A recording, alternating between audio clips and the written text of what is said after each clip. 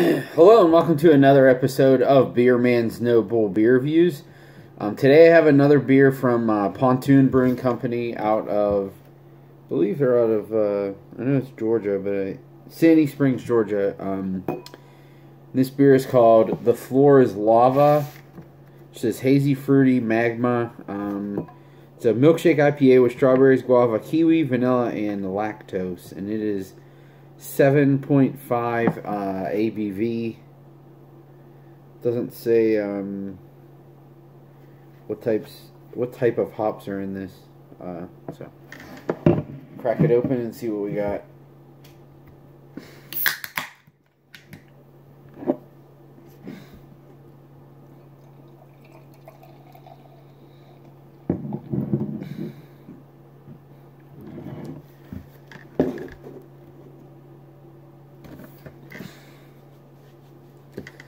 So as you can see, it pours a pretty hazy, darker orange color with about a finger's worth of a pretty fluffy white head.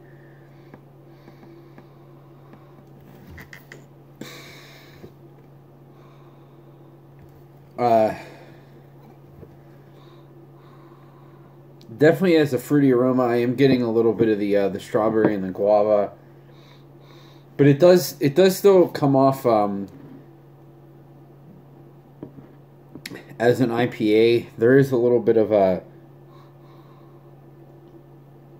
like citrusy, earthy character, which I believe is from the hops. But like I said, I am getting the strawberry and the guava. Not really necessarily getting the kiwi. It does also smell like just some sort of sweetness too, which could be from the lactose. I'm not sure, but I honestly don't know if lactose itself actually has a smell. So that might be a stupid thing to say.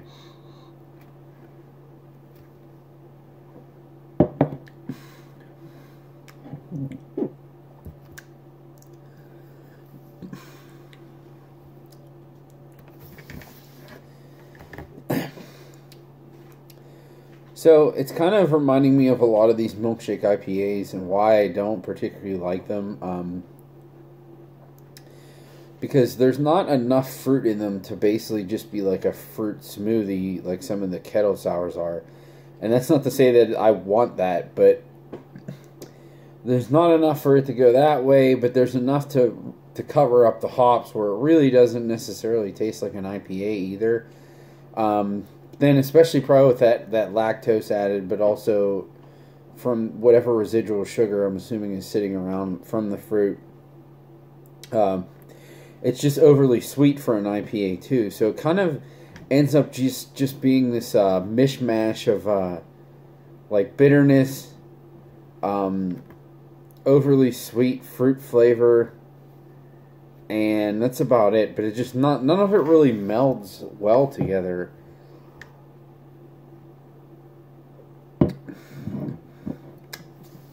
It kind of reminds me of a lot of the fruited sour IPAs too. It's just there's too many different flavor things that don't really go together. They're trying to be one in a beer, and it's just not. None of them is dominating, but they're also not melding together for a unique flavor either. It's kind of just a hodgepodge of different things. So, and I will say, like, again, this is another beer I got from one of the Super Bowl polls that I've won. I would not actively buy this or trade for this, because I generally just don't like these milkshake IPAs at all.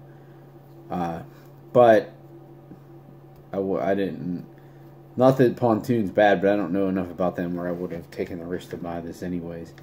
I will say it's probably because of the sweetness and the fruit character, but I will say the alcohol is hidden really well. I'm really not getting any of that at all. Not that 7.5 is like really strong, but it's strong enough. Usually you get a little kick of alcohol in an IPA, and I'm really not getting that out of this. So I guess that's a plus for this one. But it's still just, not really in my wheelhouse. And I think probably pretty obvious by what I've said so far, but my scale of buy, drink, dump, I'm just going to give this one a drink. I will drink the rest of it. It's not gross. It's not bad. And I can understand why someone might like this, but for me, it's just not really my thing.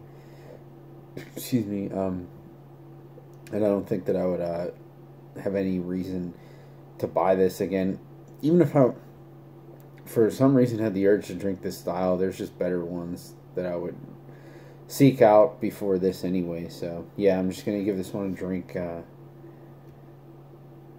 have no problem finishing it, but I definitely would not want to pay money for this. So I think that's all I got in this one. Please like, comment, subscribe. Let me know what you think, and I look forward to doing the next one. Thanks.